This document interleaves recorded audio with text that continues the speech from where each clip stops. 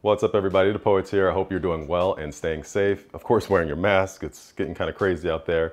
I do have a weekend project that I'm working on here on Deep Blue. So for those that aren't familiar, Deep Blue is a Threadripper 3 system, so 3970X, 32 cores, 64 threads, 64 gigs of RAM. Lots of video editing that I do on this. Teeny bit of gaming when I have some time, but it's a powerhouse for video editing in 4K. And so I am going to be replacing the water block. This is the Optimus water block that you may have seen in previous videos, and they sent me basically updated hardware. So I'm going to show you in this video how to update the hardware for a water block when you have that opportunity.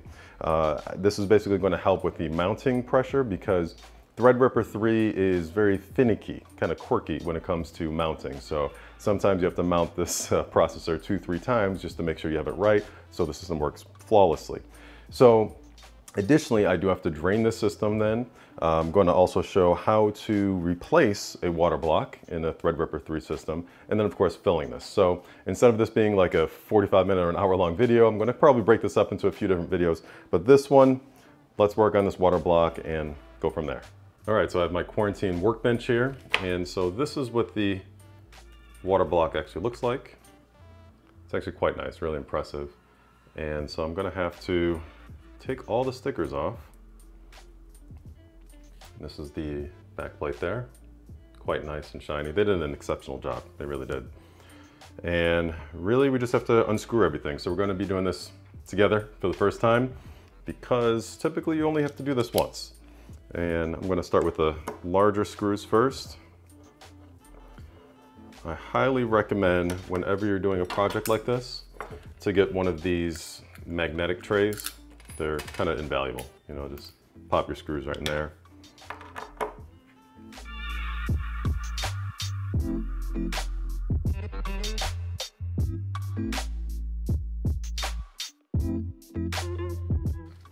Okay.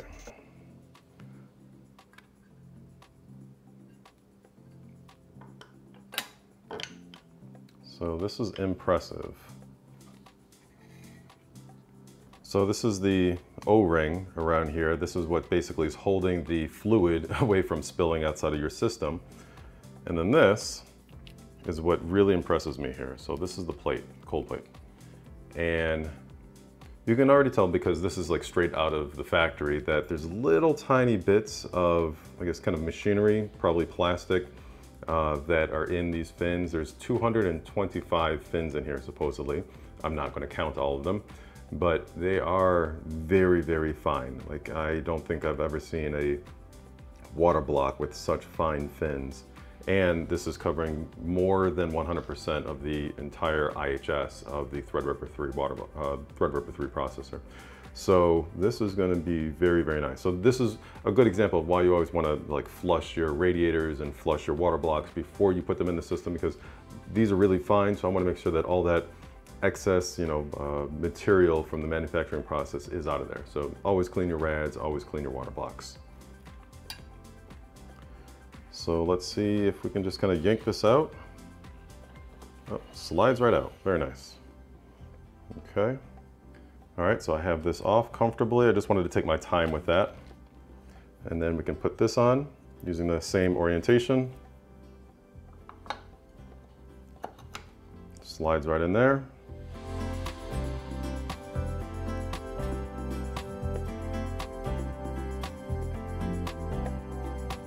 So this is the most important part. It has to be flush, no stress whatsoever, and clean. We can put this back on very carefully.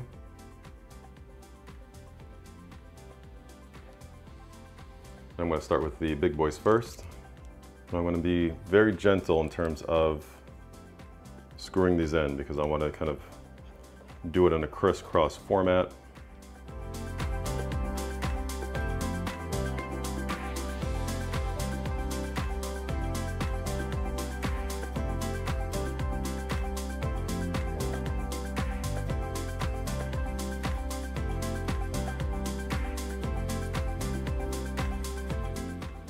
So you just want to check all the edges to make sure It is flat, no gaps. This side, I just want to make sure a little bit more.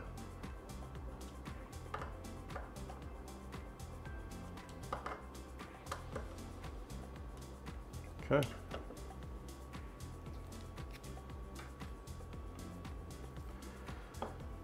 All right, so we're at the responsible stage of testing this for leaks. So if you didn't see my previous video, this is an EKWB D5 pump. And basically in that video, I tested this for leaks and it ran perfectly. This one, yeah, we want to make sure since we took it apart, especially because we took it apart, that there are no leaks whatsoever. So I have some older soft tubing here. Actually, I'm gonna have to cut some of the ends just to kind of freshen them up. And we're going to just do a quick, simple loop. And I did just rinse these as well with tap water and then flushed it with distilled water. We don't want to make sure that all the tap water is out of this, but didn't want any unnecessary dust build up and crud build up in here. So these are fairly simple. Basically, you just screw them in very carefully. And same with this. And then I should have a tool hiding around here. There we go. You can use a tool like this to just make sure it's nice and taut so that you don't cut up your hands, because these will definitely like cut up your skin.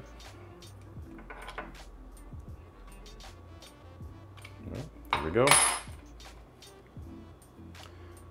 And so this is the out.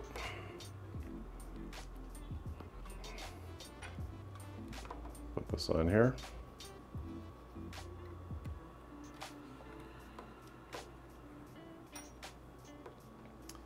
And this is going to be the in.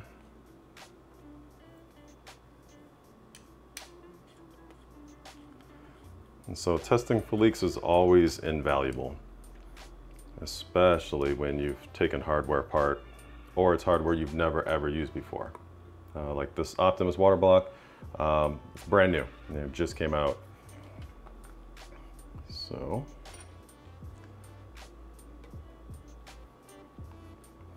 this is the out going into the in for the block here.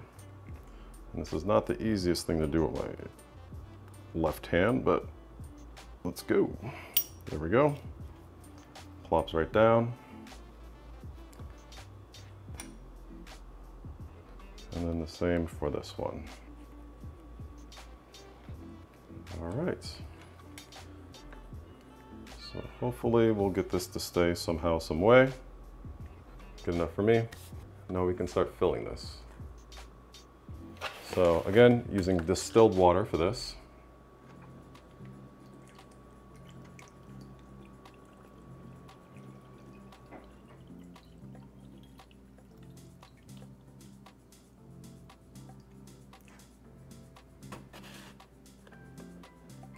And so I'm going to have to put more in there, but in the meantime, let's plug this in. If you didn't see my previous video on testing this, definitely take a look at that, because you do have to put a jumper on your power supply to make sure that basically you're tricking the power supply to make it think that it's actually plugged into a motherboard. So now I can flip the switch in here. And yes, it is plugged in this time.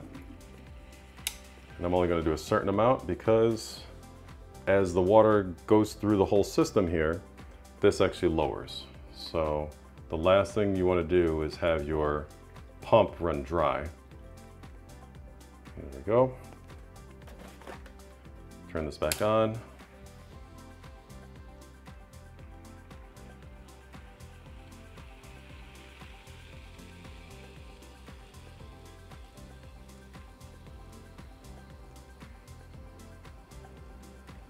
Okay, so there's a term called bleeding the system, where when you have a water cooling loop and you fill it initially, you'll see all this air bubble accumulation in there.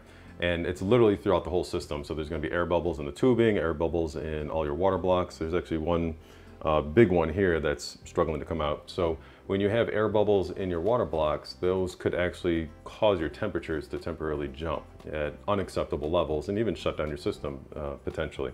So One thing you can do is, of course, just to let the system run for a very, very long time. If you're impatient, like me sometimes, you can actually just kind of tilt your system back and forth. So kind of think of this as the entire computer rocking back and forth. And you'll notice there that now more air bubbles just went into the pump here. And then as it gets into the pump, it can dissipate into the air. So this I'm going to let run for at least a half hour, maybe a full hour, mainly because this is a very important part of the whole system, the CPU water block. So I will come back in about a half hour and see how this looks. And of course I have the paper towel here so that I can tell if there's leakage. All right, everybody, we can call this a win. This has been going for over an hour now and not a single sign of any leakage whatsoever. This is actually kind of hot because this is a D5 pump by EKWB. D5 pumps do tend to run kind of hot, so you have to make sure you have good airflow in your system, but they're very powerful pumps and incredibly silent as well. So this is actually my favorite pump right now. This Optimus water block, so far, so good. I really, really like the design of it. So if you want to see the next stages of this video series, definitely hit that subscribe button. And if you like this video, hey, hit that thumbs up. So I'm going to have a video on definitely draining and filling Deep Blue there, my Threadripper 3970X system, as well as a separate video on basically taking it apart to install this water block by Optimus. I will have some benchmarks comparing this Optimus water block to the EKWB Velocity water block. So we'll see, you know, if all this trouble is worth it, but in the end it was. This has been a lot of fun and I like trying out new gear. So thank you very much and I will see you in the next one. Peace.